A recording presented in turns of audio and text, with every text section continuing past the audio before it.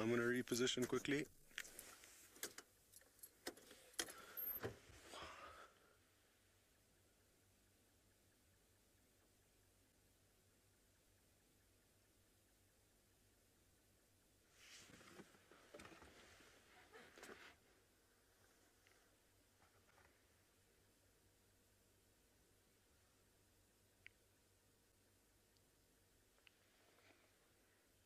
Zoom in there, the lioness is there. The lioness is in your shots, just zoom in and on the right.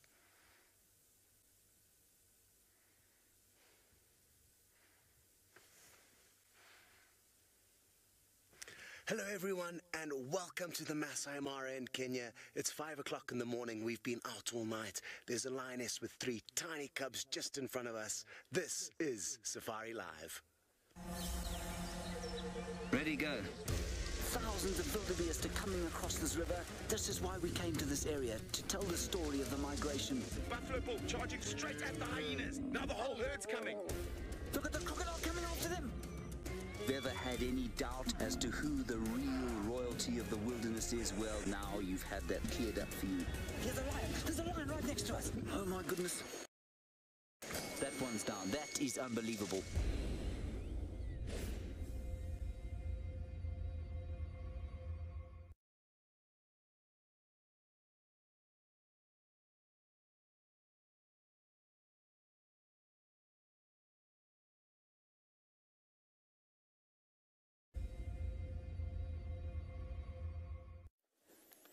Good morning, and welcome to SafariLive Migration. The journey has just begun. We're coming to you live from the Masai Mara in Kenya, where one of nature's most astonishing spectacles is currently underway, the Great Wildebeest Migration. Outside, it's a moonlit 5 degrees. No, 5 o'clock. It's 15 degrees Celsius and 59 degrees Fahrenheit.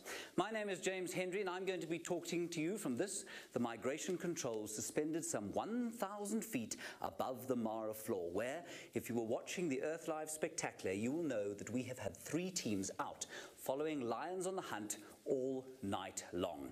As we speak, 2 million wildebeest, zebra and Thompson's gazelles are streaming out of Tanzania and into the Mara. They're being followed closely by hyenas, cheetahs, leopards and lions. Over the course of the next 8 weeks, we are going to be following the triumphs and tragedies of all of the migration's great characters. But because this is live and totally interactive, you have inadvertently become the main migration character. We'd love to hear from you. You can send your questions or comments to #SafariLive on Twitter. And the first thing I'd like to know from you, in no more than 140 characters, is what you're expecting from this great migration epic.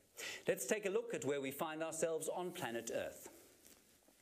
We're zooming in from outer space down to Kenya, the southwestern fringes of that great country, and into the 370,000-acre Masai Mara, the stage for this spectacular, epic saga. Now, you've just met Scott Dyson. He's sitting with, I think, nature's most cute animals. Let's go and find if the rest of the Angama cubs are with him now. So, welcome back. The cubs were just saying hello to Mom, and they've just tumbled down that little tuft of grass behind where she is now, and they're very, very playful. They've been playing with one another the whole evening, and lots of tumbling around and tackling one another. They're tiny little furballs. I can't wait for you to see them. They're probably going to pop up at any moment. They've been trying to actually nurse their mother, but she is not interested, so she's obviously given them some milk quite recently, and she actually moved off from where they were. Now they've followed her back to this spot. She's looking quite hungry, so who knows? Maybe a little bit later she'll head off hunting. Now she is one of 4 lionesses that have a total of 13 absolutely adorable little cubs, the oldest of which are about 6 months old. Now, while we wait for them to pop up, it's very important that I mention to you that it's absolutely pitch black around us. It is a full moon, so there's a bit of ambient light, but this is a very special low-light camera. which is allowing us to film these animals without interfering with them at all. If we were to be shining spotlights now, it would be creating a bit of attention to this situation, and because the cubs are very small and vulnerable to hyena, other lion, we want to be as sensitive as possible. So by being under the cover of darkness without shining any lights, using the special low light camera, we're getting these special glimpses into the lives of these animals after dark, which is really unique and something we're really lucky to be able to do. Now, where are these little cubs? Dave, maybe just swoop down to the left into this little valley here and see. Oh, I saw one of their tails moving there. Let's see if they aren't on their way back up. If you see, if you zoom in, Dave, just below her and go down a bit to the left, I can see their tails flicking on a little bit lower down. A little bit lower down. Lower down? Yep. Hello, Sarah. There we go. We can just see their tails flicking about over there. Tricky. Sarah would like to know how many prides there are in. Oh, here we go.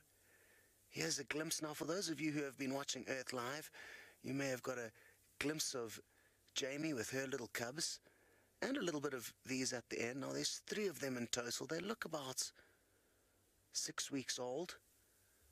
And there was another litter of cubs that were found just this evening for the first time that are even slightly smaller than these, I think. So these mothers have got a lot to do, a lot of feeding to do of these little cubs, which means there's a lot of prey that they're going to need to catch. And at the moment, there's not a huge amount in this general area, but that certainly is going to change as the migration moves up to this area of the Masai Mara. Hopefully in the next week or two, there'll be hordes and hordes of easy opportunities for these 4 mothers who've got 13 hungry mouths to feed.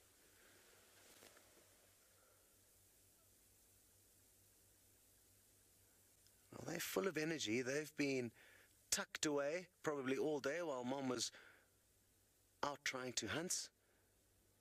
2 of the members of this pride, 2 of the mothers at least, managed to catch a warthog this morning, but the other 2 have not. So again, good prospects for a little bit later on. Maybe these 2 hungry mothers may get up and do some hunting. In the meantime, back to James in the migration control.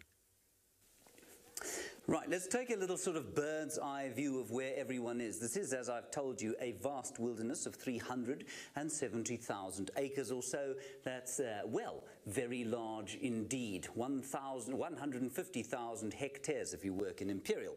Here we have Scott and Jamie. You'll meet Jamie just now. They are sitting with the Angama pride. They're spread about this area with all their cubs. But all the way down here, at the far end of the Masai Mara is Brent Leo Smith, a slightly feral fellow, and you'll meet him just now. But most importantly, he is sitting with one of the most enormous herds of wildebeest I've certainly ever seen, and it's part of the great migration that has come into the Mara. That's where one piece of the herd is now, and when I say the herd, I mean a whole number of herds that make up the body of the wildebeest. There's another enormous grouping around here. And there's another one coming in here into what we call the Mara Triangle, which is, of course, on the western side of the Great Mara River. So that's what's going on here. That's the lay of the land. And, of course, over the next 8 weeks, we are going to be discussing the movement of this herd and, of course, how it affects these predators and especially the tiny little cubs of the Angama pride. Between 10 and 13 cubs there are now. Lots of hungry mouths to feed. Let's go and meet some more of them now. There are some more slightly older Angama cubs out in the wide open spaces here in the Masai Mara. My name is Jamie, and this morning Jeandre is on camera with me. And of course, I say morning, but we are still quite a long way away from the break of dawn and the rising of the sun, and it is still pretty much pitch black out there. But with the incredible technology that we have, we are actually able to sit and watch these lions without disturbing them, without putting lights on them in any way, in full color, which is absolutely phenomenal. So this is the Angama pride, 2 of the lionesses and the 7 oldest cubs. So the cubs that are around about between 6 months or around about 6 months old, all cuddled up together. We have been following this particular lion pride for 4 nights in a row. We've learned a great deal about their hunting strategy, and I can tell you that the lionesses in front that we've just looked at are still hungry. as we look at these tiny little cubs. A lovely question, and good morning to Geeky Safarian, who would like to know if grooming each other is a part of the important social bonding of the various lion members of the pride. And the answer is yes, absolutely it is. They show not just the desire to remove a tick or a parasite, but also they show their affection for each other, and nobody who's ever seen pride members interact would ever say that they don't have affection. And of course, each and every single pride member is related to each other. Now, if you would like your question answered in exactly the same way, don't forget to send it through on #SafariLive on Twitter. These lionesses are hungry, and this is the time of day when the animals start to descend from the mountain. So while I sit and wait, I think some of you might be new to these live safaris. Let's go to James so you can learn more about it. Well, now, while I might be sitting comfortably now, it has not always been so here in Kenya. We've come some 2,500 miles all the way from southern Africa, where we do live safaris every single day in the Sabi sand. And we've set up here completely fresh and completely anew. Take a look at how it all happened.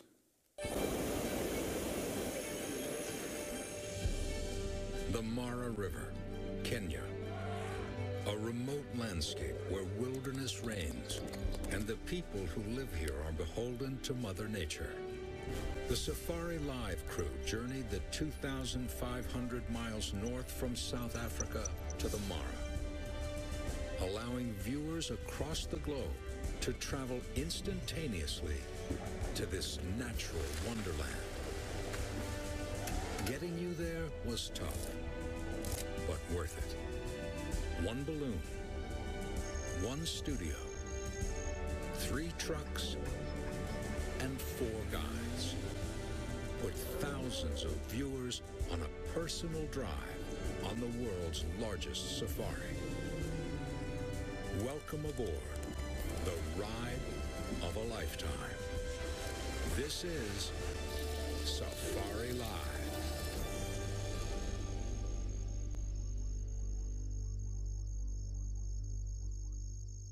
So a very exciting journey it's been, and we're going to hand you back out to the field very shortly. I just have to tell you, of course, that Robin said you want to see epic battles over the next 8 weeks, and wonder, well, that you're going to get in abundance. James, you said some beautiful cheetahs hunting down prey. Well, perhaps we'll show you that. And Phoenix, you said you're watching to learn more about the Great Migration. If you're wondering how on earth those people told us what they want to see, #SafariLive on Twitter is how you can get hold of us. Let us right now go to the far, far eastern side of the Masai Mara with Brent Leo Smith. Welcome to the pitch black, and it's something most people find absolutely terrifying out in the African bush. It makes me really excited. We get to spend time with incredible animals. My name is Brent Leo Smith. I have the incredible Vian Dornbank on camera, and we are way on the eastern side of the Mara, not too far from the Tanzanian border to the south. And as you can see, I'm surrounded by pitch black. Now, of course, we've got some incredible things called IR lights, infrared, which we can't see, but now as VM changes over, look at that. Directly behind me is a sleeping lion. Oh dear, Vim. There are 2 sleeping lions. Now, there's actually about 8 spread out through these little bushes here. We've been with them the whole night, since daylight yesterday. And they've taken us on a wild goose chase. We've lost them twice. They've been in and out of thickets. They've climbed mountains that we couldn't climb, but fortunately they came down. We've watched them attempt to hunt 4 times. They have not succeeded. So what I'm hoping in this early dark morning, and they might get up and get moving. I've seen a few stretches, I've seen a few yawns, all of which are really good signs when it comes to lions getting up on the move. So remember, if you want to send questions, just like Denise is doing right now, you can do that by using the #SafariLive on Twitter. Well, Denise would like to know, would ever any of the lion prides go down to the river to hunt? Most definitely, but they wouldn't leave their territories, Denise. They are quite set in their territories, and these lions are quite far away from the river. How far are we? Probably about, as the crow flies, 15 to 20 kilometers. Now, there are lots of little rivers around here that these lions will hunt around. And this pride, we're not quite sure who they are, but we'll get into this a little bit more later because Scott has got lions on the move. Now, I'm not sure what she's heard, but she pricked up her ears and got up, and there's something that's caught her attention there. I'm not sure if it's that or if she just wants to get away from those cubs. They are continually harassing her, but she may be wanting to move off. And that'll be great for us because, like I said, she is hungry. I'm just going to reposition the vehicle quickly. There she is. Let me swing back a little bit. So it's always a bit tricky after dark following these animals, so I'm just going to make sure I don't take any chances and I don't lose her. Where's she heading off to? What can you hear? Hello to Roan, who's only 8 years old and joining in on this live safari. It's great to have you with us. You're interested to know how many times will a lion hunt every week? Well, it all depends on how lucky they get, Roan. Sometimes they could catch something big like a buffalo, and depending on how many lions they have to share it with, they could probably eat for about 3-4 days, but if there's only a few of them, it could maybe even last them a whole week. Yet if they catch small things like warthog or impala, they'll need to eat more. So it depends on how big the family is and how lucky they are in terms of catching big or small prey. Good question though, and good to have you with us on safari. Now, speaking of hunting, look at how focused she is. What can she hear? Now, their senses are just so much better than ours. She's definitely looking quite focused. She's going to walk straight past our vehicle. Now, it's not only their hearing that's great, of course, their eyesight after dark is really good, as well as their hearing. So she could have not only heard things, but also smelt them or seen them. Whereas for us, it's very difficult to know. I'm going to swing around this way, Dave. Speaking of lion hunting, we've got some great clips that we're going to show you from the migration control room with James, and we're going to try and do our best to catch up with this lioness.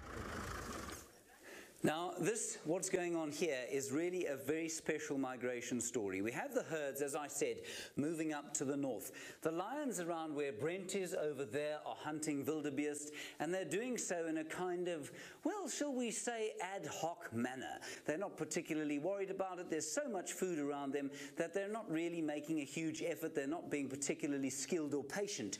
Up here, however, where the Angama Pride are now sitting, with 13 hungry mouths to feed, things are different. These herds have not reached up here yet. They will, we think, within the next few weeks. It might be a few days, it might be a few weeks, but stick with us for 8 weeks and you'll be able to see when they arrive up here. And because of that, the Angama Pride is now hunting zebra. And these zebra are quite wily. They're resident here. They're not part of the herds of zebra that come with the migration as the vanguard of the migration. And they live in the mountains here in the evenings, and then they head down during the day into the valley, and sometimes they're caught in between and these lionesses try to hunt them, and they have failed probably 3 or 4 times. The last, well, I'd say 5 times that we've watched them, they've caught one. But other than that, they've had a pretty rough time of it. With 13 hungry mouths to feed, they cannot wait for the herd to arrive back here. Let's go and find out from Jamie if she thinks they're going to go on the hunt. I do indeed think they're going to go on the hunt, and in fact, James is up at the top of that mountain and we are sitting at the base of it, so perhaps there's even a chance he might see it from his lofty perch. Though these lionesses are hungry, and what we have noticed, because of course there is a resident herd of zebra that doesn't go and migrate, they stay here all year round, and every single night, and remember we've been out with these lions pretty much every single night, Every single night the zebra have gone up into the mountain, and then as dawn breaks they start to come back down into the open plains. And I'm pretty sure that is why these lionesses are here, because yesterday they caught a warthog, but it wasn't a particularly big meal, and whilst 2 of the 4 lionesses I think kind of got the lion's share, those growing cubs are still particularly hungry, and they're at that sort of 6-month stage, which is where they go through an extraordinary growth spurt. Plus it's been cold, it's chilly, it's actually freezing here this morning. Jandre is shivering, so if his camera works a bit shaky, you'll have to forgive him. He's been exposed to the elements all evening. But the cubs are going to be cold, which in turn uses up more energy, and they're definitely going to be hungry.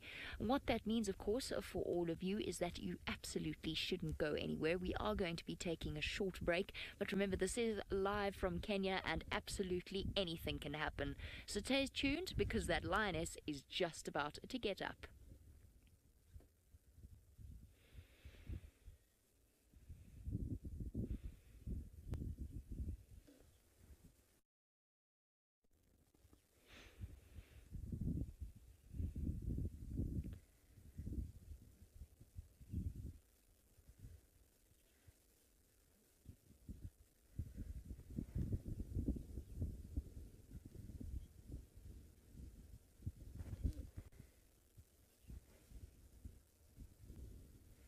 Sorry, John, I didn't mean to say your camera work was shaky. It came out wrong. I was trying to get them into the feel of the morning.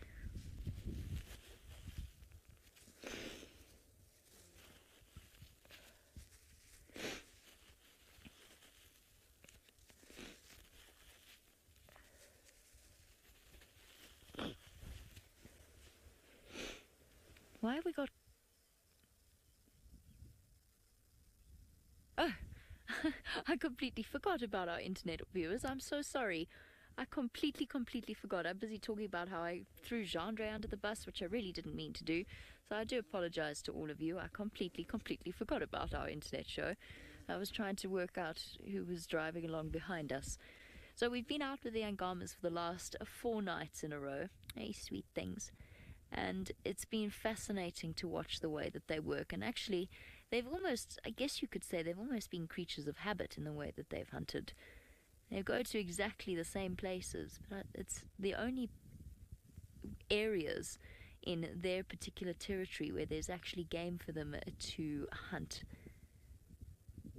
There we go. Everybody's enjoying a nice peaceful bath. That cub in the middle has got so lucky. Couldn't look happier.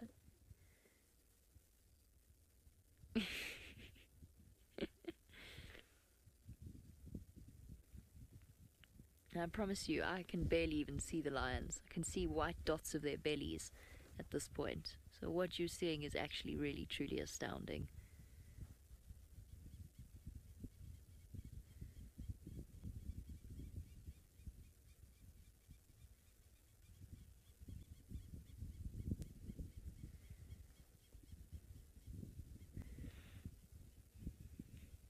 There we go. That's what I was expecting. You can see, look, she's empty-bellied. So she at least hasn't eaten. I wonder, she obviously wasn't present when the warthog was being consumed, or else she missed out on the opportunity. Just have a look. Chandra, could you do me a huge favor and just zoom in on her left ear or her right ear? Either ear. Both ears would be ideal. Just turn your head, sweetheart. I just want to see if... because we're missing the 3... not so young cubs anymore, not at least the youngest cubs, the 6 weeks old ones. I just wanted to see if this was the mum. No, it's not her. Hey, girl. Well, and we are up and moving. You're going to take us on our usual path, where I get stuck. Kirsty, just to let you know, if you are talking to me, I'm not getting your comms. Alright, let's send you over to James. Oh, hello everybody. On the internet. It's been quite a week, I'll tell you. You know, we've worked very hard to set this place up. It hasn't been easy. I'm not an interior decorator by nature. I think we've done okay so far. The colour scheme, barring that blind, perhaps I think is okay. Can you hear me? What's your sound? I can hear. You can hear me? Yeah, I've got levels. You've got levels? Kirsten, have you got levels? Oh. Yeah, what was that? I don't know what that was.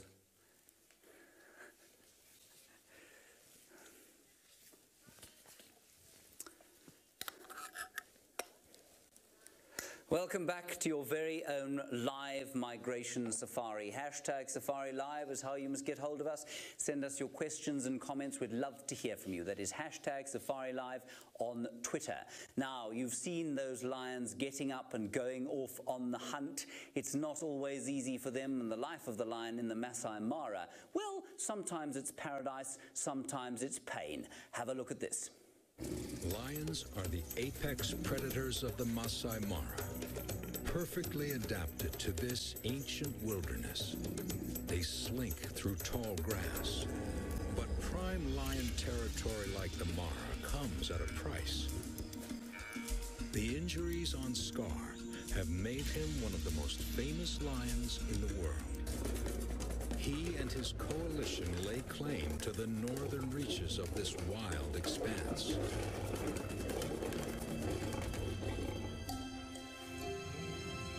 There is often time to relax and enjoy the paradise that is the Masai Mara. When the migration arrives, food is abundant. The challenge is to catch it.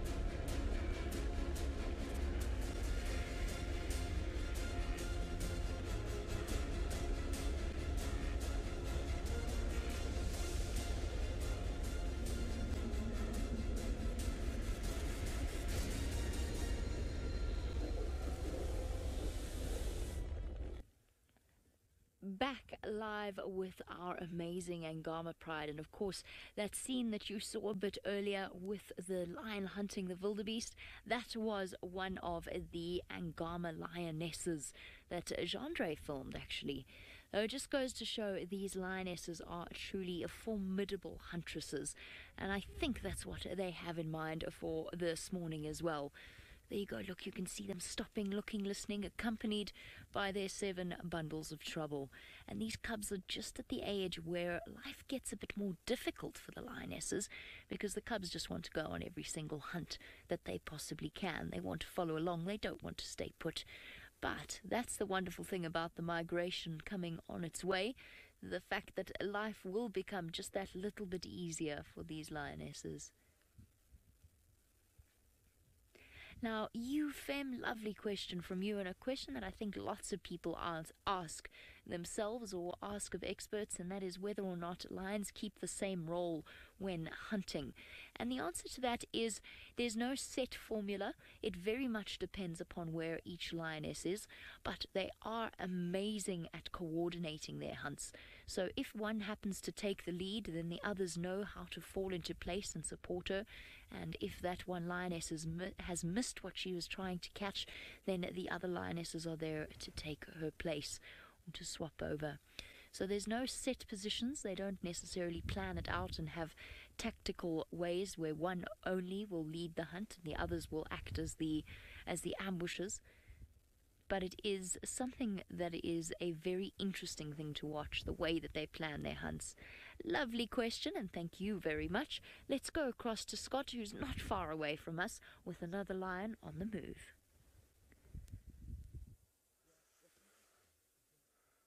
Well, what's interesting is that this lioness seems to be heading straight towards Jamie and the rest of the Angama Pride. And at the rate she's going, I'm sure it's not going to take long for her to reunite with their 2 sisters and those 7 cute little cubs. Now, it's going to be very tricky for us to follow her through this long grass. She's quite far away from us now. But as Dave zooms out, we may even be able to see where Jamie is. If you just go a little bit more to the left, Dave. There we go. There you can see where Jamie's vehicle is. So she's obviously just moving around, as you can see, and the lion's heading straight towards us. So that's going to be a great thing to see when they reunite. Lions are incredibly social animals. So when they've been apart for a while and they reunite with one another, they've become very, very affectionate and cuddly and caring, which is quite interesting because often people only can think about their harsh side when they're taking down prey and chasing away hyena, but they also do have a soft side. Okay, so like I said, it's going to be tricky for us to follow her from here, and we've lost track of her in the sea of grass. So let's just keep on heading down this road and see if things don't get any better, which I don't feel too confident about. So we're going to send you on back to Brent and see what his cats are up to. Well, one of our cats has just got up. We're going to move a little bit forward to see what...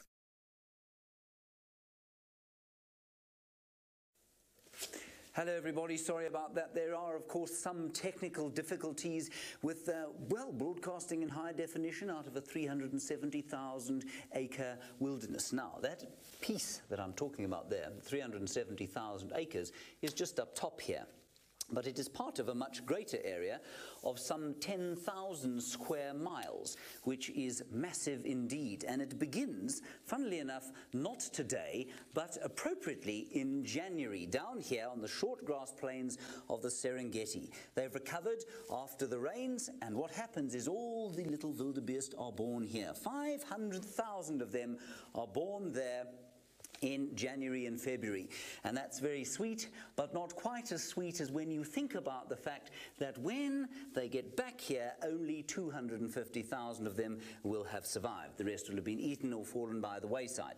Then, come June, well, no, in fact April or May, they're normally rutting over there. And what that means, of course, is that the males are setting up little territories, and while the males are setting up their little territories, they're fighting over the females, and, well, if they're very lucky, they'll be able to mate. Then they come up here, and it is here that we have begun our story. That giant herd of some 2 million animals has now split into 3. And they're moving up in 3 areas into the Masai Mara, onto the oat grass plains, which will nourish them before their trip back down to the south. All in all, it's not actually an enormous distance. It's probably only about 200 miles that they travel in straight lines, but of course they go to and from all the time, so it's probably about double that they do all the way up. So call it round about 800-mile trip. One of the most dangerous things, of course, for them to do is cross the rivers, and we had one of our favorite and first crossings at Cul-de-sac Crossing just the other day. Take a look. There you can see the Cul-de-sac Crossing on the Mara River. It is a very special part of what we call home and where most of the crossings happen. We saw our first crossing at Cul-de-sac in the northern Mara, and for one young zebra, it was the most harrowing experience imaginable. The massive crocodiles of this region of the river converged on their first migration meal. At one stage, just 100 feet from the bank, it looked like the helpless young yearling might escape. But it was not to be. The zebra had drifted down to an impossibly steep bank during the struggle, and a flotilla of giant, hungry reptiles converged. They'd been waiting for 9 months. The outcome here was never in doubt, but despite facing the most overwhelming odds, the brave zebra fought on to the end, pushing off the rocky riverbed and trying desperately to kick the perfectly designed riverine killers. You can see there it's just about to drown, and I'm sorry if this is a little bit difficult for sensitive viewers, but this is what happens countless times. Once the zebra drowned, the feast quickly became a frenzy, and what the hippo were doing here, chasing crocodiles or looking for jerky, is not entirely clear. So what a spectacular sighting that was. We're about to see the rest of the herd arrive at the Mara River, and they too are going to have to run the gauntlet of those spectacularly large reptiles, everyone's favourite natural villain. Let's head straight back to Jamie now. Now, from the sinister nature of the crocodiles lurking in the Mara River, let's move on to something slightly more light-hearted, because Scott's lioness has joined the rest of the pride, and they are having so much fun with their cubs. Just watch this.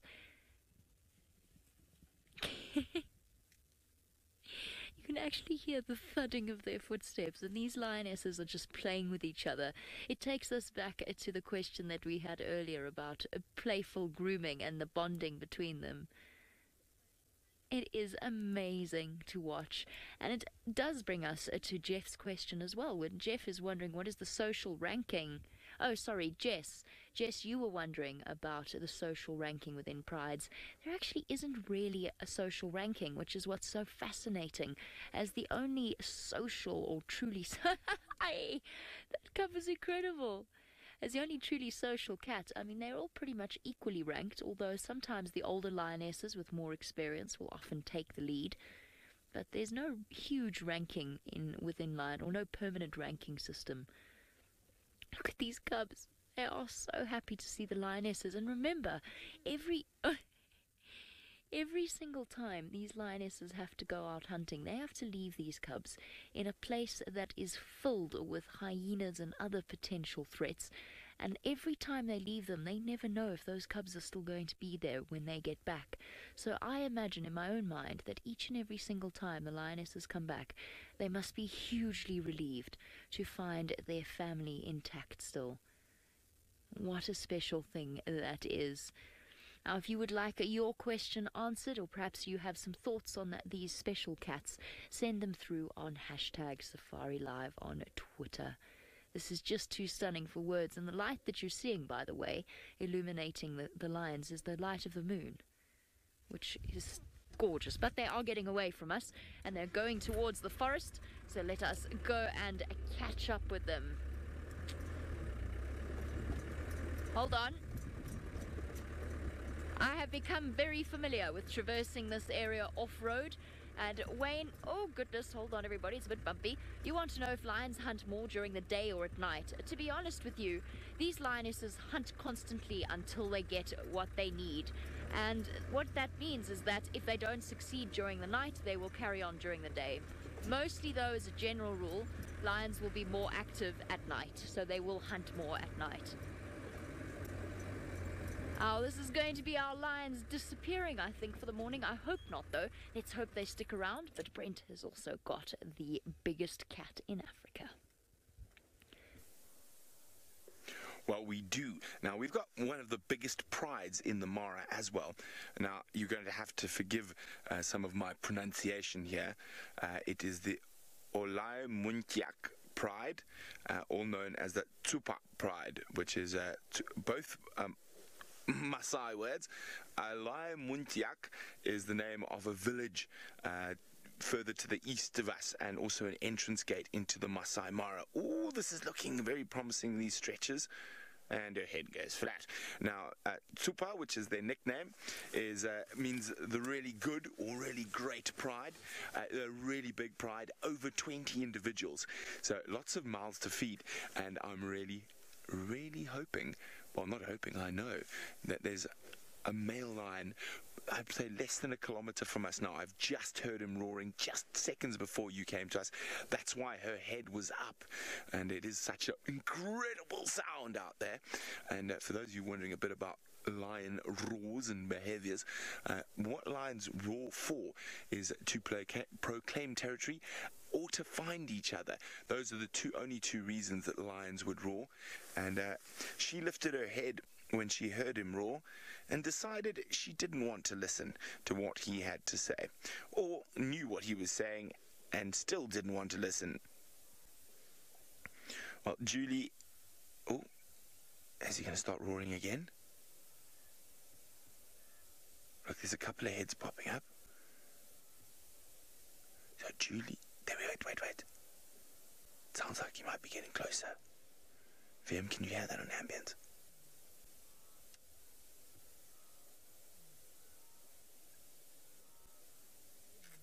Oh, he's definitely getting closer. Look at them jump up.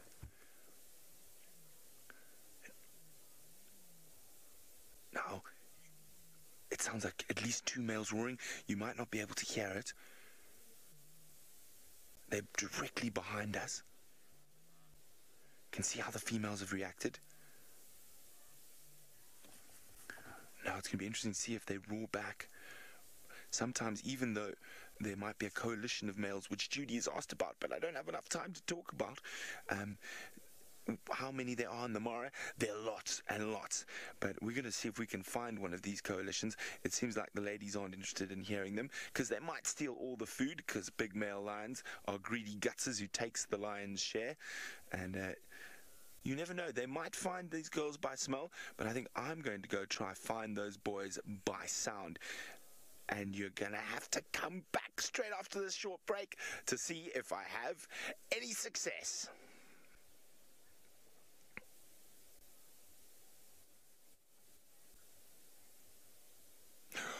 Hi guys, let's go see if we can find some male lions. Yes, we're going to go see if we can find your cohorts. Okay. While I do that, let's go back to Jamie, who's a far 50 plus kilometers away from where we are. Very, very far away indeed, in a sort of, I think, let me think about it. Well, I'm essentially in a northerly direction, and this is going to be our last view, I think, of the Angama Pride for a little while, as they dash their way underneath the hill that is home to the Angama Lodge and the Angama Pride, and hence the name. Angama sits right on top of the mountain, and this is where the Pride spend pretty much all of their time, and they've gone through many names in their history. The Out of Africa Pride, the Olololo Pride, although there are lionesses that are still in this area called the Olololo Pride. And off go the 4 members of the Angama Pride and 7 older cubs. Which means that the mothers of the 2 youngest sets of cubs have left them for now, as they've moved off into the forest. I might try and find them on the other side. I don't think so, though. I think that is that. I'll try and see if I can get us the last view. Huh. Sure, my headlights were working a moment ago, Gendre. Oh well, who needs them? Can do this in the dark, I think. Hey, we could have actually made it down here. I think. I can't really see. It's probably not a good idea without actual headlights. Maybe not. Maybe not such a good idea. Right. While I try and figure out where my headlights have gone, because I've got to find a road again, let's go back to Scott, who hopefully is on a road.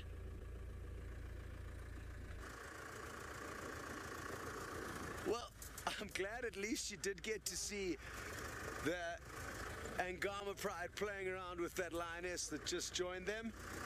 And now I'm going to try and find the final piece to the Angama Pride puzzle. That is 1 lioness and 3 of the smallest cubs. They're probably only 3 or 4 weeks old. And Jamie was the first person to see them this evening. So really exciting stuff.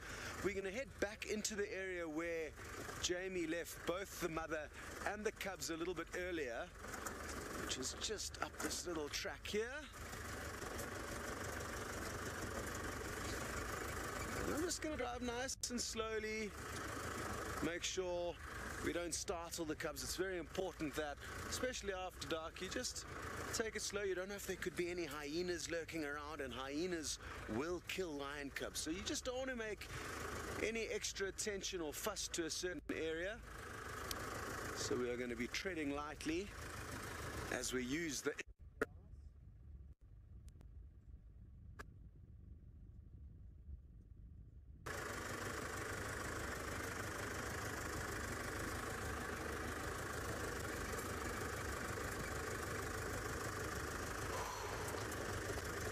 Well, the lions are doing a good job dodging us this evening. We lost 3 lioness at about 2 o'clock this morning that were Jamie and I followed for about 3 kilometers. They were seriously on the move. And now Jamie's just lost the Angamas, but she knows this little neck of the woods. She's been spending a lot of time with this pride of lion there, so Hopefully her knowledge of this area will help. I'm just trying to find a GPS coordinate that Jamie used to markate where that den was, and it's probably around 500 meters, 600 meters away. But we could bump into Mom along the way, so we'll just take it nice and slow. She could be anywhere in this long grass.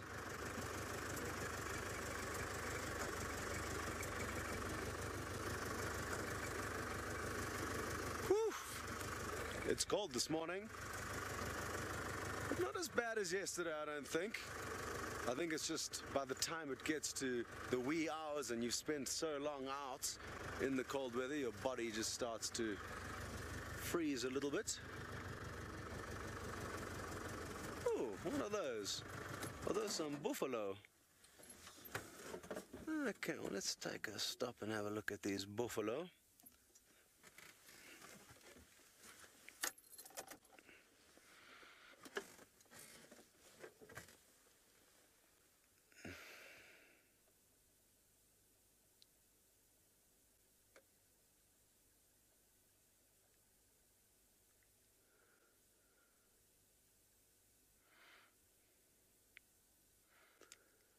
So we have some Cape buffalo here, and we're not too far away from where Jamie left a lioness and 3 cubs, the only missing part of the Angama Pride puzzle in terms of you guys meeting them tonight.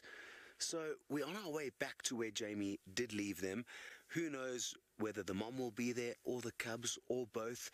The last we heard was that they actually went, the mother left them alone, probably to go and look for a meal. Maybe she's been lucky, who knows? Maybe she's stalking these buffalo.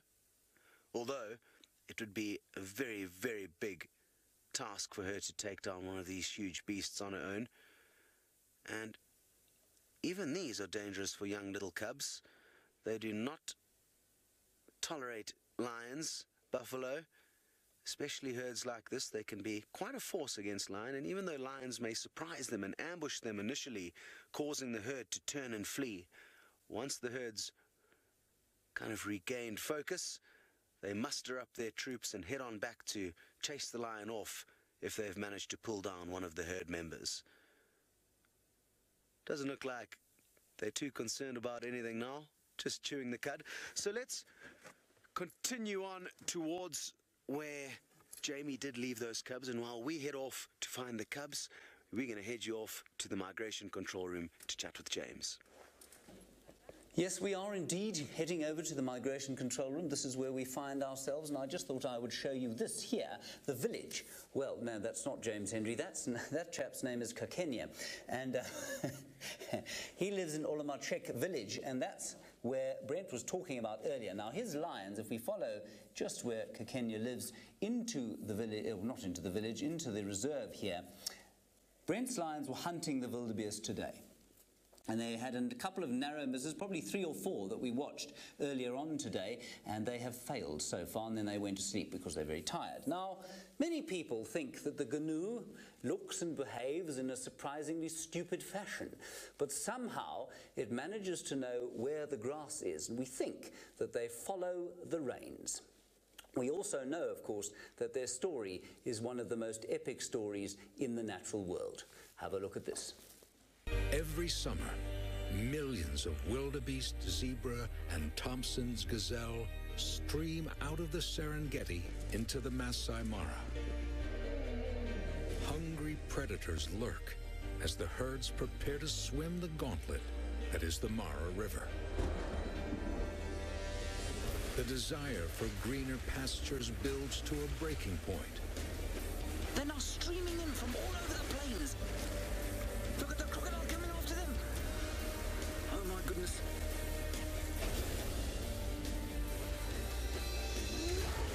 That one's down. That is unbelievable. They're just terrified, poor things. Well done, clever little thing. Make a noise. Your mum will come and get you. But back on dry land lies more danger. Here's a lion. There's a lion right next to us. Predators await exhausted travelers. Here we go. Look at As darkness falls, the herds gather for safety, because the night belongs to predators. She looks like she's flanking left. They've killed a little zebra. Look at those hyenas coming in. We're witnessing one of the most ancient battles there is in nature. Hyenas versus lions. Now, Kobe, you're just 15 years old, a budding young naturalist, and you want to know what percentage of the wildebeest make it on their route. How many of them make it back to the south? Well, probably only about 50% of the youngsters that are born. And then, of course, a number of them must die as adults on the way. And what's interesting, Kobe, is that something like 60% of the death that happens on that migration route happens entirely without the effect of predators. So it's disease or injury or old age or what we call natural causes. So that's quite interesting. There's a huge amount of flesh out there rotting in the sun, being used by scavengers like the hyenas you've just seen on that roll-in, and also, of course, by the vultures, hundreds and hundreds of vultures. Now, we are going to be following this story over the next 8 weeks. We've got the zebra in front. They are the vanguard of the herd, then the wildebeest, then, of course, the Thompson's gazelles. And we are going to be doing this at 11 o'clock Eastern Time on Friday night every week. Okay, so for the next 7 weeks, 11 p.m. Eastern Time on Nat Geo Wild is how you can see us. If you don't happen to live in the United States, well, then you can watch us on the internet, and all you need to do is Google SafariLive. Let's head straight back down onto the Mara floor with the spectacular lions of the Angama Pride. The lions of the Angama Pride have disappeared, but this is their home, and this is what they've been after over the last 4 days. A herd of zebra that are the permanent residents of this particular spot, but I think they know somehow, instinctively, that there are another couple of 100,000 zebra on their way in this direction. And what an extraordinary experience these TV shows are going to be over the coming weeks.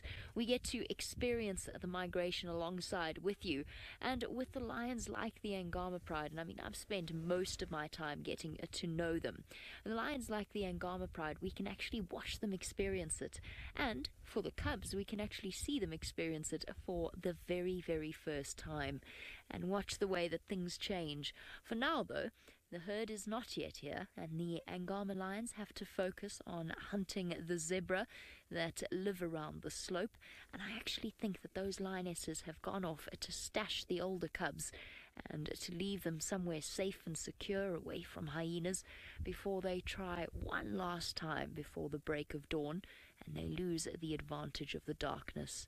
And I know it's hard to believe that it is dark, but I promise you, when I look up, I can't even really see the zebra.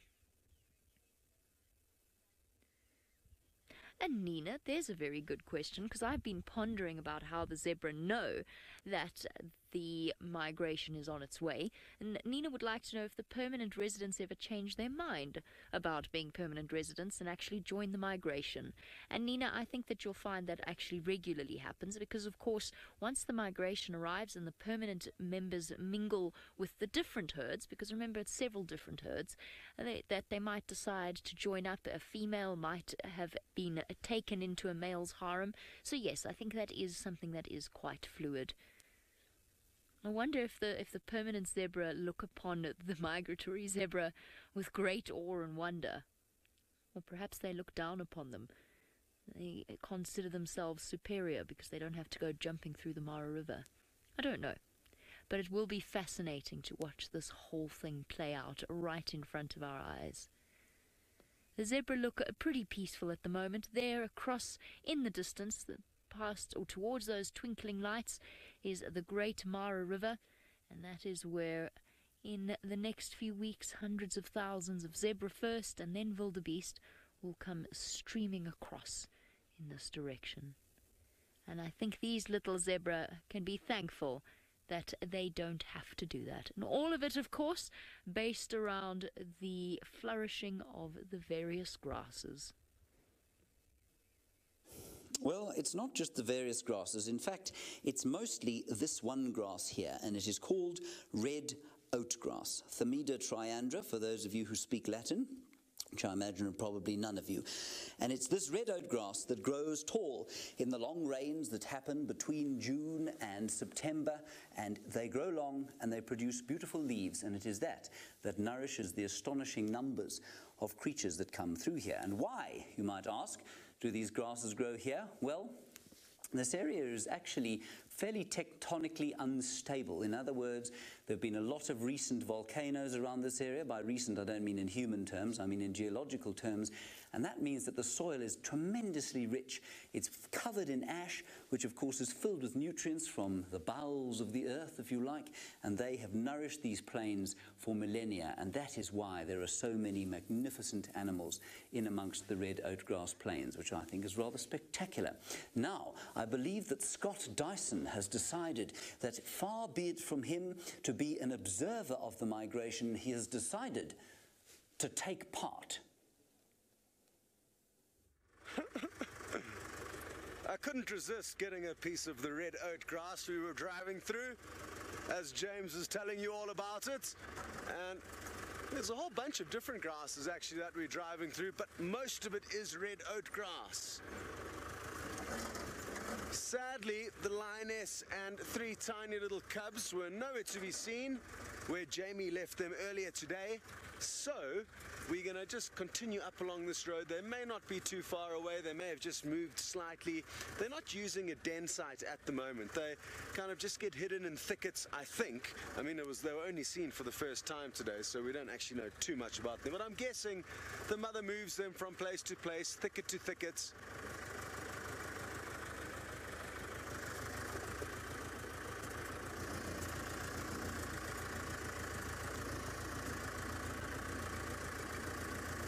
Hello to Waj. You're interested to know if the wildebeest are aware of all of the dangers they face in the gauntlet of the migration. And it's a good question. I don't think they do. They don't act like they do.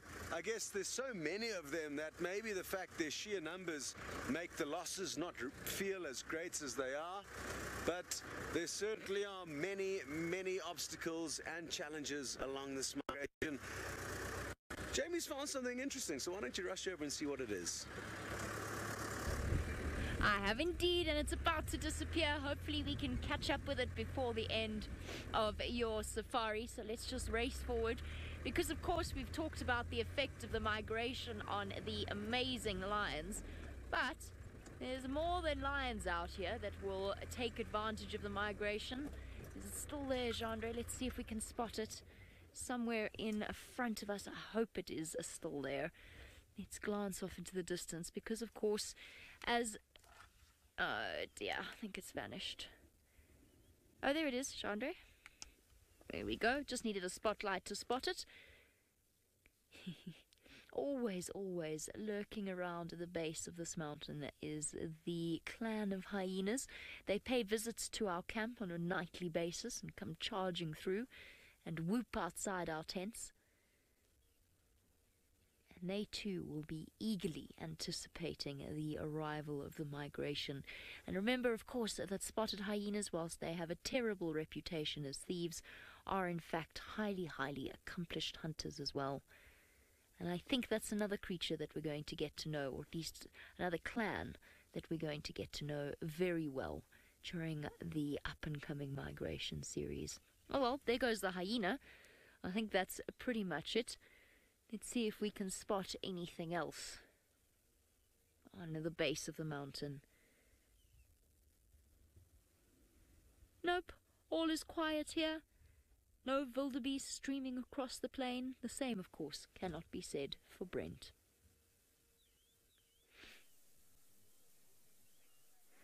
Well, that's definitely true, because we are right in the middle of one of the largest herds of the migration.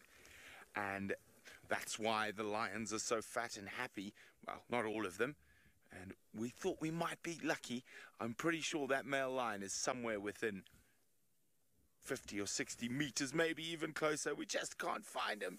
But of course, remember, next week, Friday night, 10 p.m. EDT, we will be going live again from the Masai Mara for more magnificence. Now, you can see these wildies are snorting. They're a little bit unrelaxed. I'm going to take one more scan with my thermal not my thermal cam, my thermal spotter. I can see, while looking through the screen, probably 500,000 wildebeest all around us. And it is unfortunate I just don't see a male lion. But we will definitely see lots of male lions in the coming weeks as we explore the magnificence that is the Masai Mara. Look at that. Remember, this is 100% live, unscripted, bringing you the joys of one of the most magnificent parts of Africa for the next 7-week adventure. I can't wait to see what we find next. Will the wildebeest get all the way to the Angama Pride? Will Scarface make an appearance? Will the Paradise Pride be waiting in ambush at the crossings, and those monster crocodiles waiting for poor hapless wildebeest and zebra? It's all going to be happening live from the Masai Mara. You better be there for the greatest live wildlife experience ever.